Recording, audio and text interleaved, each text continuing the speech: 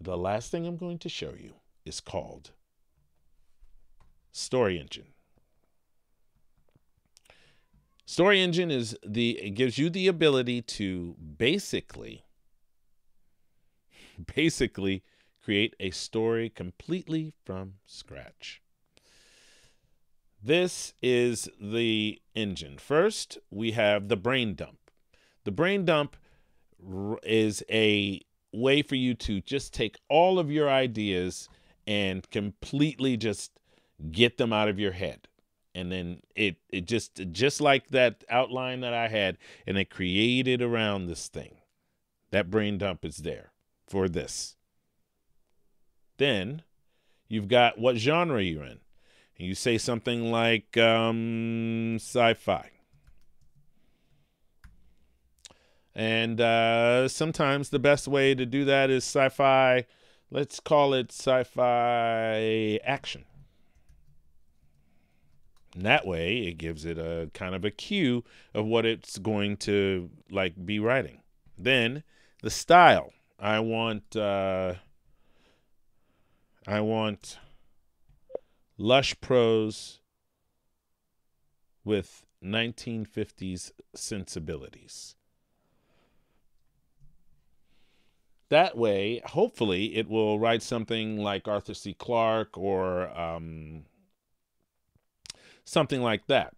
And then I go over here. Oops. There we go. To the synopsis. And the synopsis will write out whatever that brain dump that you put out there. You hit generate, and the brain dump and the style and the genre all culminate into the synopsis. And then the synopsis becomes this thing that kind of creates characters and stuff like that. And it'll create up to 800 words. Here's the kicker though. You can do it yourself.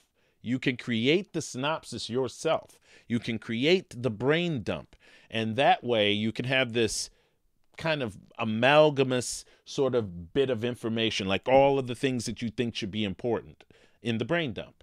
Then the synopsis is the way the story actually unfolds in your mind. And then you put that entire thing, the beginning, the middle, and the end. And then it takes the synopsis. You could write all of that. And it takes the synopsis, and then it creates your characters from the synopsis. It usually will only create about, I'll call it 5 or 6 characters for a novel. You might have to do some heavy lifting yourself. My teacher, that's the one on Sudowrite. I'm going to put her name again right in the bottom here. She says, don't be a T-Rex. So don't be a T-Rex. You hear me? Don't be a T-Rex. That's just, don't do it. Put your arms out, or take your voice and hit that, but take your arms out and hit that control button twice on, if you're a Mac. I don't know how you do dictation on a Windows PC, but if you dictate into if you get this dictated or written in here, you can create all the characters you want, including a little blurb about various characters to fill out the story. You just say various characters, and it should give a lot of extra filler in there. And then it takes all of that information, all of the characters, everything, and it takes all of that and then pushes all of that over into an outline. And then that outline is pretty much how the story's going to unfold.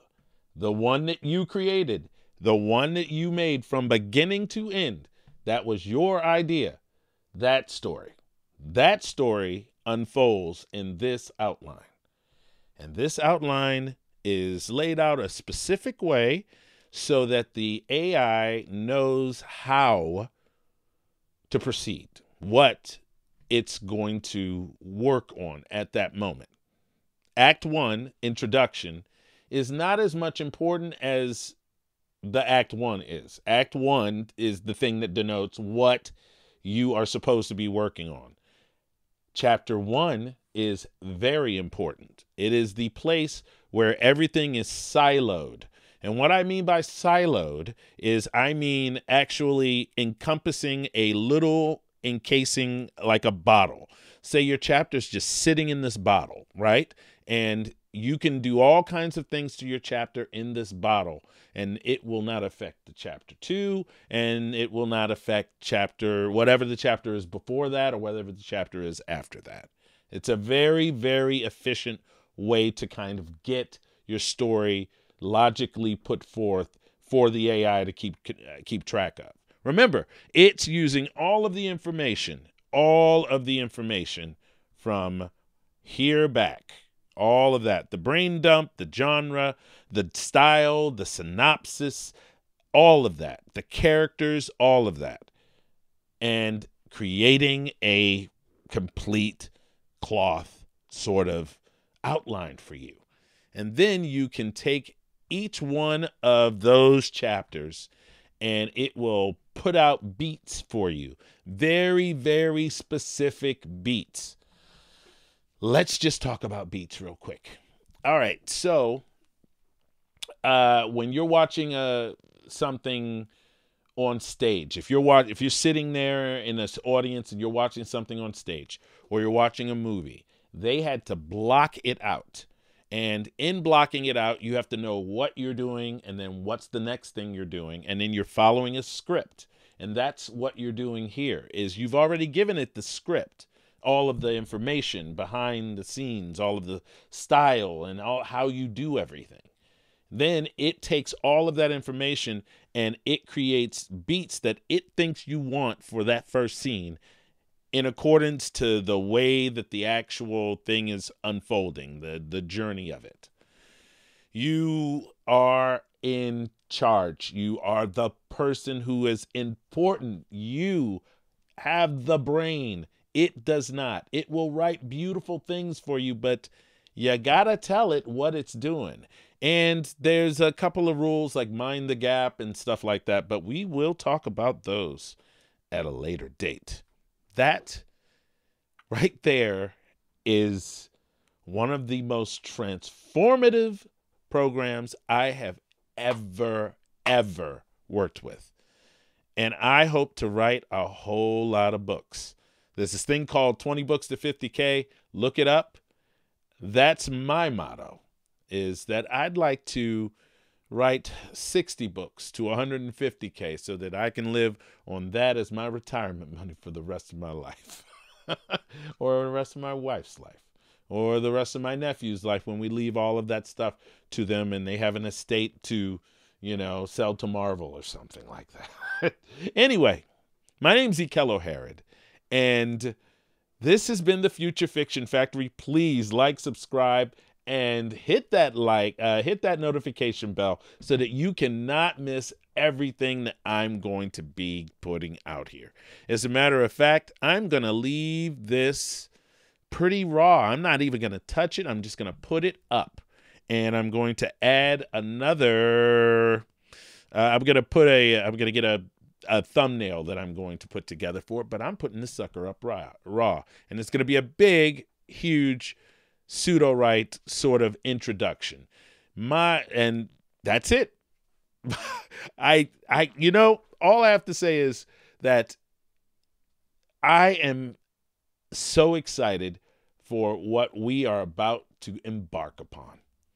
This journey of artificial intelligence and our ability to create, jamming into one complete thing, is going to cause an explosion of content, and not even bad content, good content. And it'll help people, because people will start getting into Sudowrite and going, why are they doing that? And you know what they'll do?